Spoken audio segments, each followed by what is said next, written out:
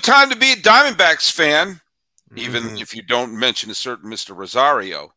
And attendance is up. That's a good thing. And there's reasons why. This is Locked On MLB, Locked On Diamondbacks crossover. You are Locked On MLB. Your daily MLB podcast. Part of the Locked On Podcast Network. Your team every day.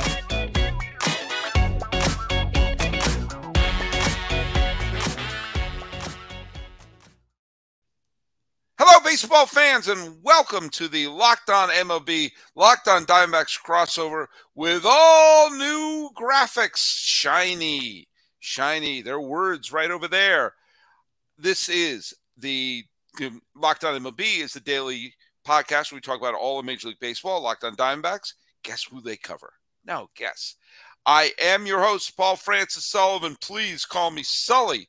Right over there is my guest host for today. Please sign in, please. Yes, Millard Thomas, host of the Locked On Diamondbacks podcast. The team tied for the most wins in the National League at the time of us recording this Monday, 6:13 p.m., June 5th. It feels good. If you want to see my thoughts on my D-backs, go follow me on Twitter at CreatorThomas24 for my personal account. Look up Locked On Diamondbacks, both Twitter, Instagram for the podcast handle. We're streaming on all platforms, and we're also on YouTube, so please hit subscribe on the Locked On Diamondbacks YouTube channel, please. This particular episode is brought to you by Gametime. Download the Gametime app, create an account, and use the code LOCKEDONMLB for $20 off your first purchase. Last minute tickets, lowest price, guaranteed. Hey, it's funny. I mentioned this in the previous show, and the D-backs haven't played since that game. I was listening to that final game between Arizona and the Braves. And I remember thinking, oh, this is going to be so great. When we're going to have Millard on, they'll have taken 2 out of 3 from Atlanta. And then Rosario comes up and hits the grand slam. It was a kick to the knees to the D-backs, but one which for Diamondback fans suddenly became big Yankee fans, because despite the attempts by the Dodgers to win the game and have their breakaway stadium have doors open up when Aaron Judge collides on them, the Dodgers wound up losing that series to the Yankees. And as Stacey Gotsulia said, the way the Yankees are playing now looks like the way they were playing in the first half last year. They're suddenly, everything was going wrong for the Yankees the first quarter of the season. Now they're firing on all signatures. On all cylinders and signatures. I don't know what I'm saying. But the D-backs have been the recipients of that, because they're tied for first place. They were in first place for a big chunk of April. Then they fell as far as 3.5 games. 3.5 games out a few months in the middle of May. But they have been on a tiny bit of a rampage. And in fact, if you go, they lost to a game in San Francisco on the 11th day of May. And let me do it after this date. BaseballReference.com, the single greatest website in the history of the planet Earth, not a sponsor. And since that game, Arizona is 15-7, which is the best record in the National League for basically almost the last month. This is being dropped on the 6th of June. And that was May 11th. So almost a month has gone by. And the D-backs have the best record in the National League at that time. Yeah. Okay. Yeah, I thought you were going to ask me a question or something. No, I want you to bask in the glory.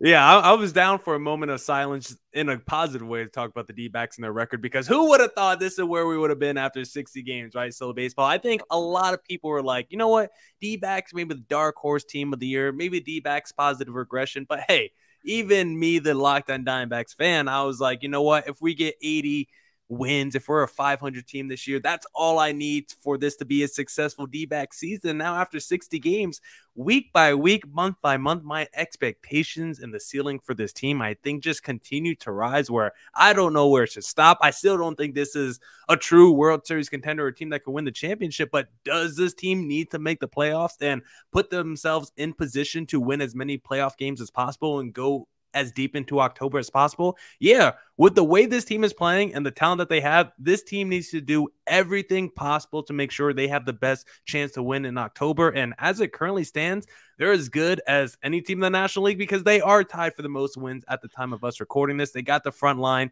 They got stars in their lineup. The bullpen needs a little bit of work, as we saw in that series finale against the Atlanta Braves. But it's hard to argue that the D-backs are maybe not the most exciting team and maybe the breakout team of this season. And I want to make one point here, that they were, 3 some odd games back or whatever it was at that point. They went 15-7. This is not an instance where the Dodgers are collapsing. In that same stretch of time, the Dodgers have a winning record. So it's not like the Dodgers have been on a huge slump. The D-backs have caught them in the standings. Now look at, this is, again, of course, there's still about 100 games left in the schedule, roughly. So a lot can happen. But we're also deep enough in the season. As I said, this is June and July are what I call the mirror time months for a franchise, where you have to really look in the mirror and say, okay, are we going to go for it or not? Are we going to make the big move or not? And the Diamondbacks, I think, are in an enviable position for their team. They have some players in their farm who could be decent chips or could be decent people to bring up. It's amazing how, getting rid of Madison Bumgarner, pulling the Band-Aid off of that, has been a smart move. Zach Gallen. Yes. Gallen, yes. Merrill Kelly. That is as good a 1-2 punch in the National League. And Tommy Henry has pitched well. And, Jameson has done okay. Yeah. Not great, but he's basically he's your 4 at this point, right? He and Zach Davies would be your 4, right? Yeah, it's like Tommy Henry, Ryan Nelson, Davies, and then Dre Jameson. He's kind of like the long reliever. They like to mix him with Ryan Nelson a lot because Ryan Nelson goes like 4 innings, and then they bring in Dre Jameson to finish off like 3 after that. Fair enough. So they don't need an ace. No. They actually have decent starting pitching depth. They don't need – I don't think they need – I mean, if they could get a big honking slugger in the middle of the lineup, more power to you. Christian Walker is the only slugger they've got going on right now.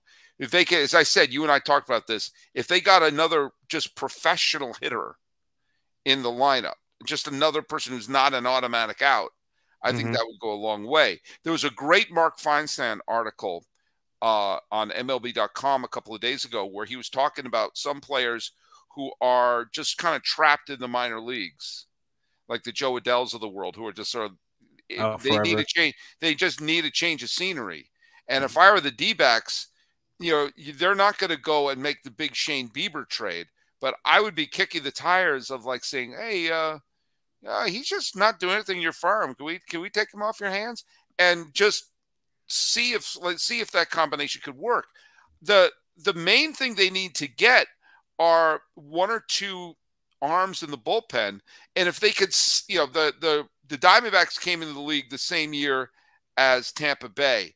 If they could find their inner Tampa Bay, and Tampa Bay has that ability to find that pitcher who is being misused in an organization and to get them and say, hey, we need you to throw these 2 pitches in these situations, and we're going to use in these parts. They need to find their inner Tampa Bay and get 1 or maybe 2 arms in their bullpen to give them that added piece of bullpen depth, because this doesn't look like a fluke team to me.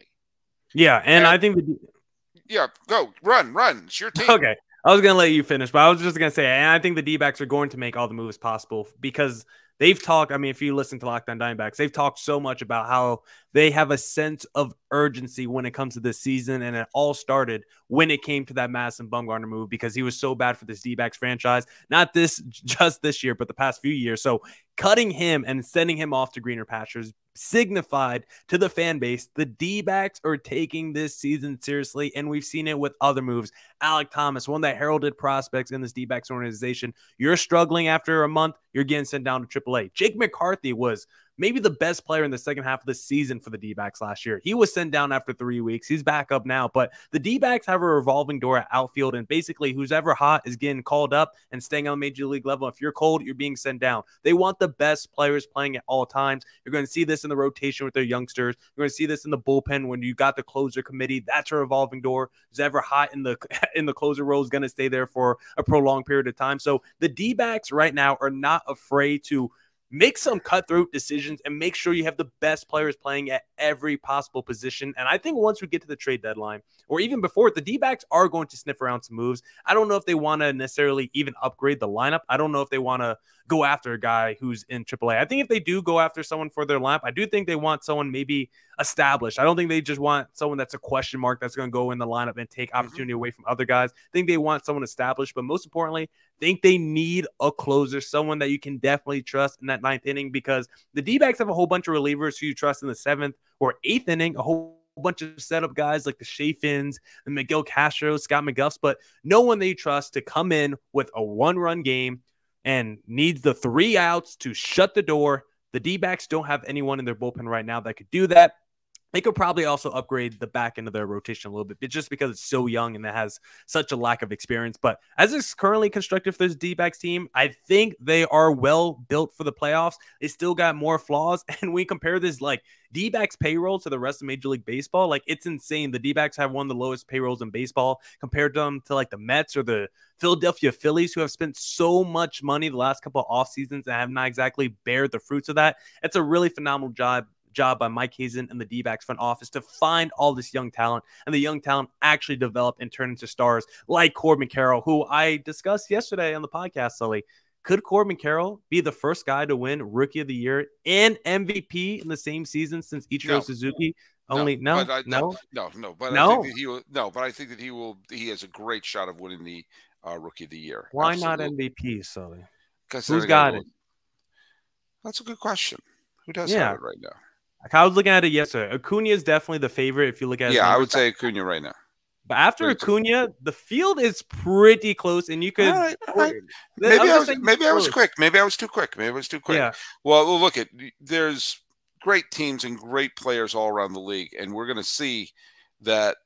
When we talk a little bit later, we're going to talk a little bit about attendance. Now, we're also going to talk a little bit about Jacob deGrom and sadly what happened there. But attendance is up, and that's what we're going to be talking about in the third segment of the show. But attendance requires buying tickets. Oh, and what do you think the best way you would buy tickets? Or how would you buy yourself tickets? Let me get my little video overlay for my YouTube audience, because there's only one place that I'm buying tickets in today's market, and that is Gametime, because Gametime takes away the stress. Buying tickets shouldn't be a stressful activity, and so many times it is, but not when it comes to the Gametime app, because if you need flash deals and last-minute ticket offers, Gametime is the place to go. Forget planning months in advance. Gametime has deals on tickets right up to the day of the event. Get exclusive flash deals on tickets for football, basketball, baseball, concerts, comedy, theater, and more. The Gametime guarantee means you'll always get the best price. If you find the tickets in the same section and row for less, Gametime will credit you 110% of the difference. It's the fastest growing ticketing app in the country for a reason. Get images of your seat before you buy, so you know exactly what to expect when you arrive. Buy tickets in a matter of seconds, 2 taps, and you're set. That's all. Snag the tickets without the stress with Gametime. Download the Gametime app, create an account, and use code LOCKEDONMLB for $20 off your first purchase. Terms apply. Again, create an account, redeem code LOCKEDONMLB for $20 off. Download Gametime today. Last minute tickets, lowest price, guaranteed. All right. This is not a fun piece of news, and not one. I swear this is not me gloating. It's not.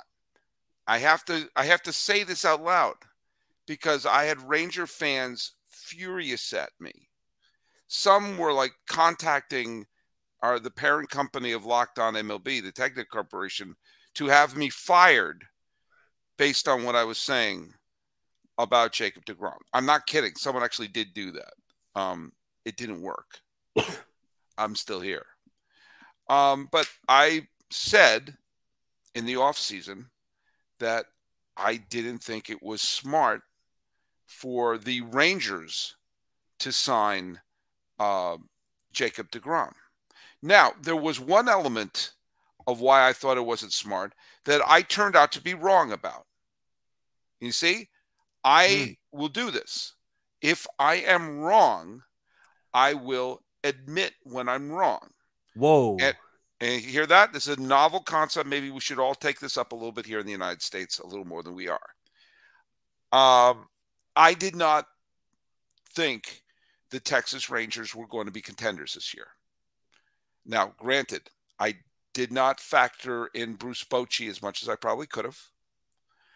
I also did not factor the fact that that can't possibly be grammatically correct. That the other potential injury risk starting pitcher that they signed, Nathan Eovaldi, why can't the Red Sox find players like him? Ooh. That Nathan Eovaldi would be a Cy Young contender and pitch like a workhorse. I mean, he goes deep in the games. He has a couple of complete game shutouts under his belt. And he has been, if you said there was a pitcher who's going to pitch like an ace for Texas, I think most people assumed it would have been Jacob deGrom. Mm-hmm. Now, I was wrong. Now, here we are. This is being dropped on the 6th day of June, and the Texas Rangers are still in first place by themselves. And I did not expect that to happen. Again, a lot can happen. Remember, the Angels were a playoff team at this point last year.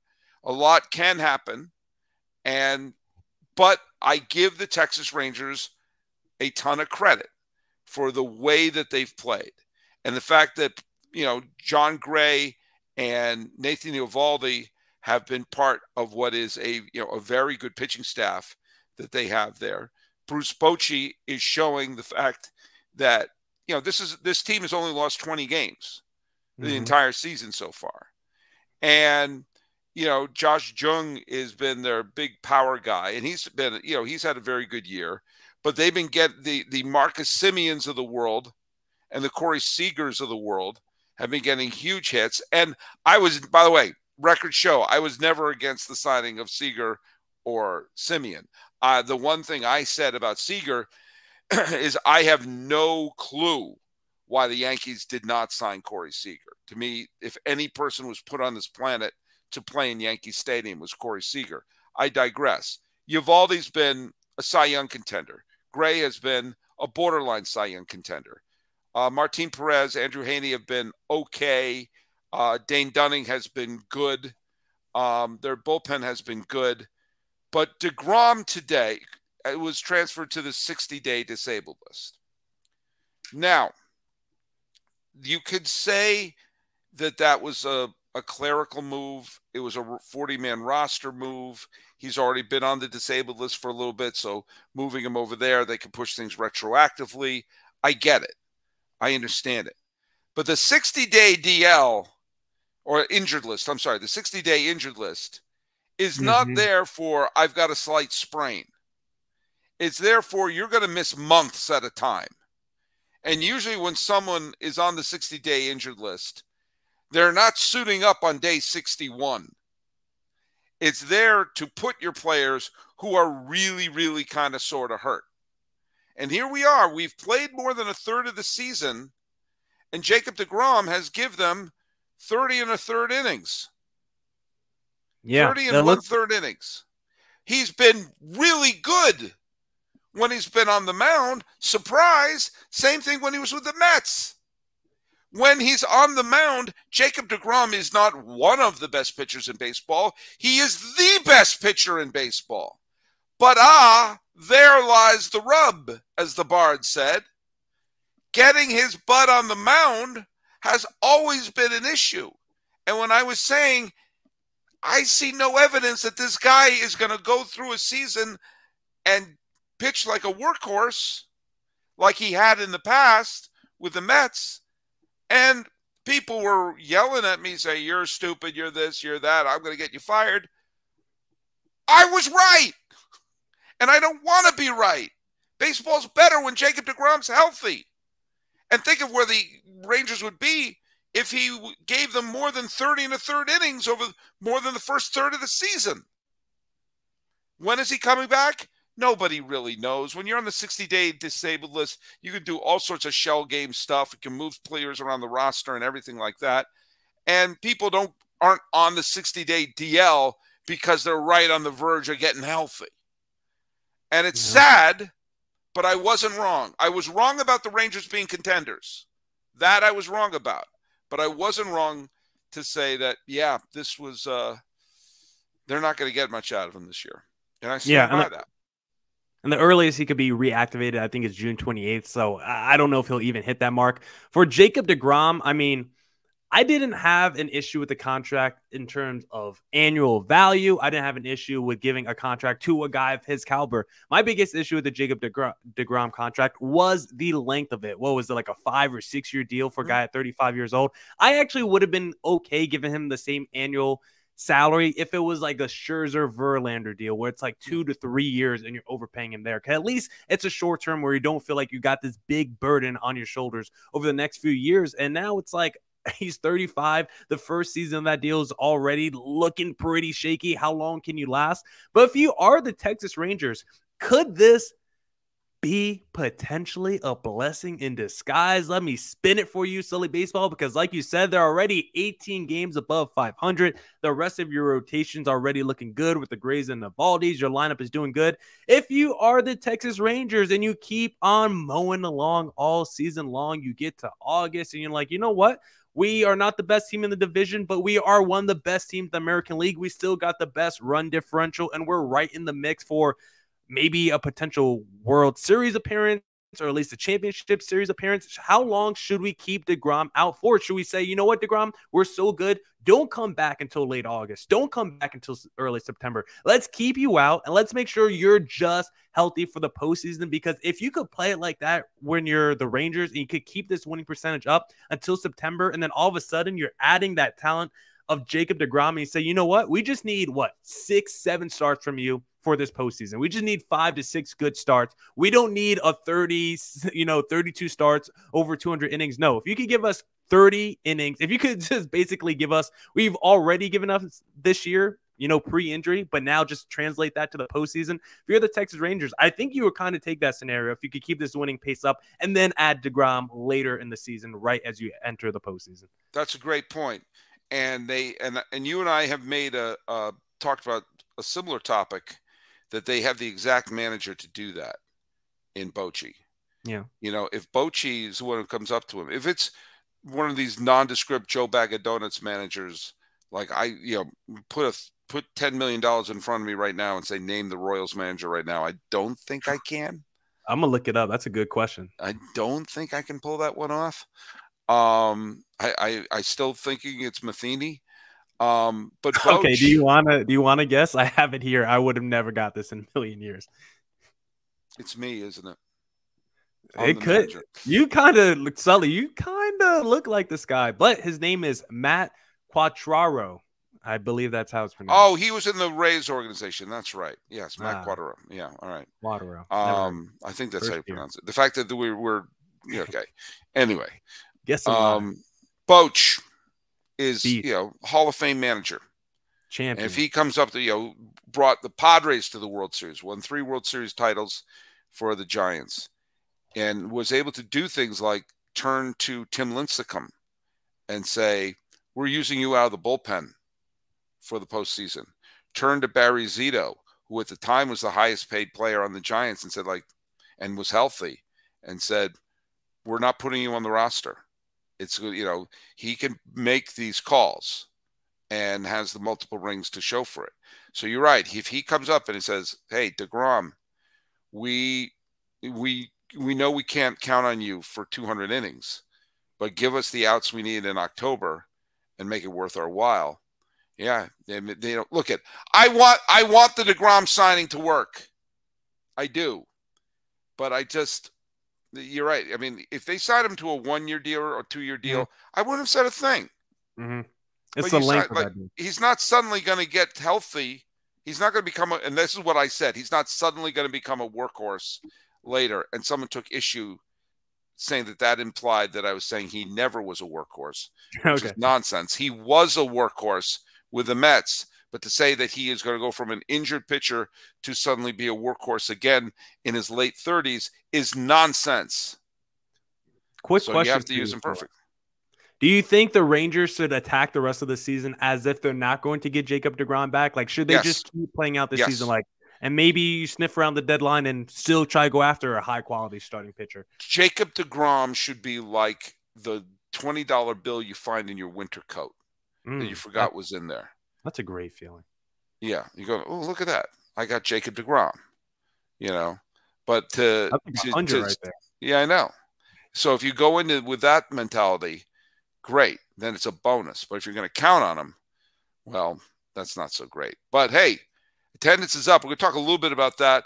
But I want to right now bring up, I'm a believer in therapy because a lot of times you give so much of yourself to other people that you know what? You kind of forget a little bit about yourself. That's where BetterHelp comes in. And this show is sponsored by BetterHelp. Now, sometimes when you think about, like, I have my family, I am a teacher in a special education class, so I got to give a lot to those kids. I can't turn to those kids and say, what about me? We spend all of our time giving. We can be really stretched thin, and then we can get burnt out, and then bad things can happen to yourself with your mental health. Therapy can give you the tools to find more balance in your life so you can continue to support others without leaving yourself behind. Now, I've been in therapy for a while, and there's no stigma to that. There's nothing to be ashamed about. If you get hurt and you need to go to the doctor, no one looks twice. If you're treating yourself and you're treating what you need for your mental health, guess what? That's smart too. And if you want to start therapy and want to give it a chance, try BetterHelp because it has all the convenience of what you need.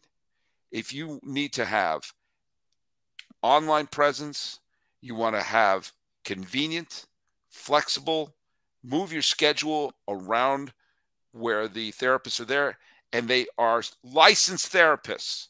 Just fill out a brief questionnaire, get matched. You have the therapist, which if the therapist isn't the right fit, you could switch at any time for no additional charge. You got to find more balance with BetterHelp. Visit BetterHelp.com/LockedOnMLB today to get 10% off your first month. That's BetterHelp, HELP.com/LockedOnMLB. Final segment here talking about attendance. Attendance is up. And there's several reasons why I think the fact that you're seeing a lot of teams are still in it. A lot of teams are playing competitive ball. We're going into the summer saying, hey, do we have a shot? Even some of the teams with lousy records, there's a reason to go there. But I think it's more than that. Tell me why you think attendance is up this year. I'll tell you why I think attendance is up. Well, I think it's really simple. I think it's just the new rules, right? I just think when you have the faster pace of play, people don't feel like they're going to be dragged. And listen, some people love being at the ballpark all day. I love baseball. That's why I do this baseball podcast 5 days a week. But personally, I don't want to be at the ballpark 5 hours every day. So I kind of like the fact that sometimes these games are kind of in and out and you're there for 2.5 hours, 2 hours and 40 minutes. And the pace of it, you can't turn your head away from the action, which is just so different. And then you got the faster pace of play with the pitch clock. You also just have better pace of play with some of the new rules with the pickoff attempts and the banning of the infield shift. I just think the new rules have just led to an influx of just more people being aware of the game, knowing these games are quicker, and the idea of going to a ballpark doesn't have to take all day, doesn't have to take all your time anymore. I just think that's really enticing to people because I don't think people want sporting events to be an all-day thing. People love going to these things. A D-backs game, a baseball game, they're on every day. It should just be a leisurely activity. You know what? I want to go after work. I want to go hit a 7 o'clock, 6:40 baseball game, but I don't want to be there till midnight. Now I could go at 6:40 and still be home by 9 o'clock. It's a beautiful feeling as a sports fan. I just think the new rules with how quickly these games are flying by and just the action always feel like something's going on with offense being up across the board. Those 3 true outcomes, the strikeouts, walks, and home runs, things that start to even out a little bit. We see speed back in the game with this D-backs offense, a whole bunch of other offenses. Like, we just have little niche things back in the game when it comes to speed, some small ball, getting chaotic on the bases. I just feel like we're starting to watch baseball evolve before our eyes. The game's starting to translate into this new modern era, starting to move away from some of those old rules and the old pastimes and the old traditions and say, you know what, let's move into the 21st century and let's get with the times. Yeah, I've been to a couple of games at Dodger Stadium this year, and look, I'll always go to games, but you can absolutely feel the difference. Yeah, you can feel like, and it's, again, pace of play and time of game are not the same thing. Mm-hmm. But I will tell you that I was at a game earlier this year that started around 1:00 Pacific time, and I was at Dodger Stadium, first pitch 1:00, and I was back here in my home in Pasadena at 4:00. That was an entire game, plus getting to your car, getting through the Dodger Stadium traffic, driving up the 110, and getting my butt back to Pasadena. That's not a slow, that's a very slow process to go through the whole parking situation at Dodger Stadium. Now, look, I'm not saying, oh, it's shorter, therefore it's better, but the pace of it is faster. The time of game is, you're right. You can actually say, hey, I'll be home in time to do something else. But so it's like, okay, going to a ball game doesn't suddenly mean I have to sacrifice my entire day. But it also is, when you're there, yes, the pitch clock works beautifully. I think pitch clock is great. Get your butt in the box, get your butt on the mound. Let's get it going. But the other thing, the speed, bringing speed back to the game, the chain reaction of a guy gets on first base by a hit, walk, whatever. They're on first base. For a generation, it was, don't you move. We're not going to steal bases because we're all jacked up on God knows what, and therefore we just want 3-run homers. And you can't get a 3-run homer if you get caught stealing second base. So just stay there. Now, when they're on there and everyone's watching, he's going. And even the chaos of a runner going, a bunt down, a ball hit on the ground while the runner is going, anything that creates chaos on the field, anything that puts, you're also seeing, I think, there's a bigger emphasis on balls being hit into play. Mm-hmm. I think people are trying to cut down on strikeouts. Because, look at it. There used to be like, well, it doesn't matter if they strike out. You'd rather they strike out than hit into a double play. True, but if you put the ball in play, they can make an error. They can find the hole. It happened. I saw it in the a game the other day when it was I forget. I think it was whoever the heck Seattle was playing. But it was a great thing. It was like the runner was going, the guy hit a ground ball, and it just went to exactly where the shortstop was. It was textbook. I'll tell the other thing. I'll tell the other thing. D-backs.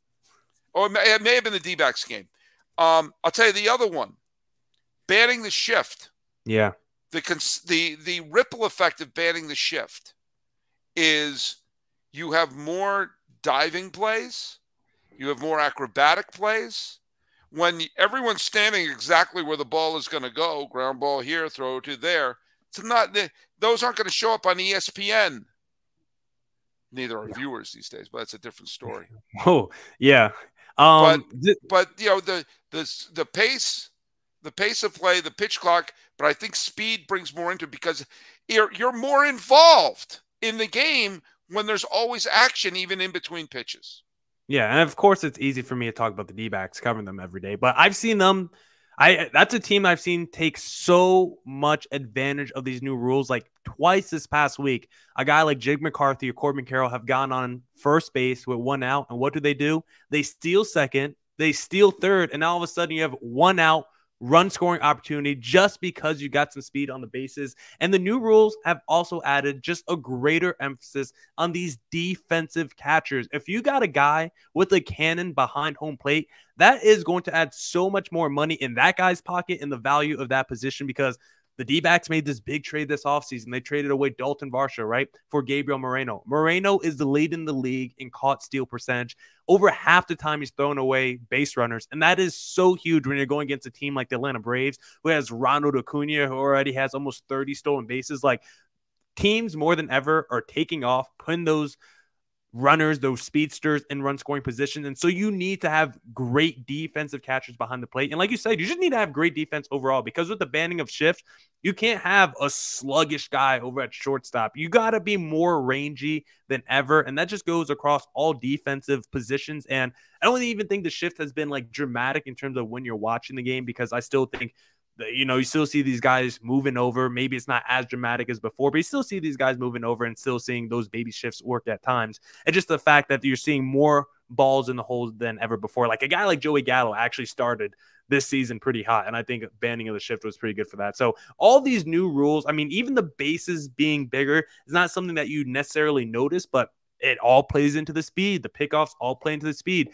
The Major League Baseball had just done a great job of adding chaos back into the sport, because when you think about other sports, you got turnovers, right? In basketball, stolen bases, possessions can go back and forth. Same with football. Baseball doesn't have turnovers, so they needed a way to create havoc and chaos in the sport where it's like you don't know what's going to happen at any time. And adding speed back, that element, when you guys start throwing the ball all over the field, when you got a guy like Corbin Carroll on first base, Christian Walker hits a double down the line, and now your defensive outfielders have to throw that ball, get that relay in quickly because he might go from first to home.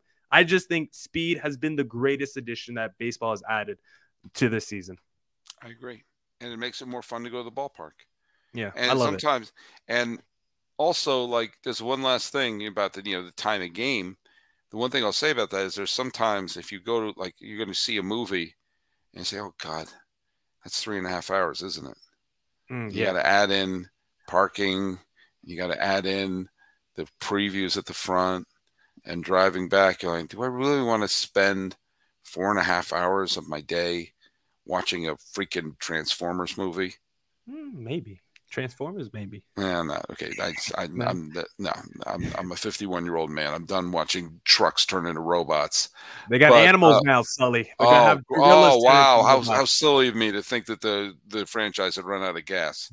Yeah, but if you know that a ball game is going to fly by, and it's not going to be an all-day excursion, you know what? You're more likely to say, "Oh, I'll go see the game tonight." Well, either way, I'm going to go see you. Millard Thomas, tell people where they can find you. Yeah, follow me on Twitter at CareerThomas24 for my personal account. Look up Locked On Diamondbacks, both Twitter, Instagram for the podcast handle, on all your streaming platforms. On YouTube, Locked On Diamondbacks on there as well. And maybe I'll start a new podcast, Locked On Transformers, for anyone who's interested, because I would love to talk about all the Michael Bay films and the new one that's coming out. I'm very interested, Sully. I picked the wrong franchise to pick on. You can follow us at Locked On MLB Pod. Send your hate email to there or to Sully Baseball on Twitter, Sully Baseball Podcast on Instagram. Talking about the mighty D-backs and Rangers. Hey, is that a World Series preview? Ooh. And will they be using Jacob deGrom as a secret weapon? I don't know, but the attendance will be up. This has been Locked On MLB, Locked On Diamondbacks crossover for the 6th day of June 2023. He's Millard Thomas. I'm Sully. Let's fist pump for another week.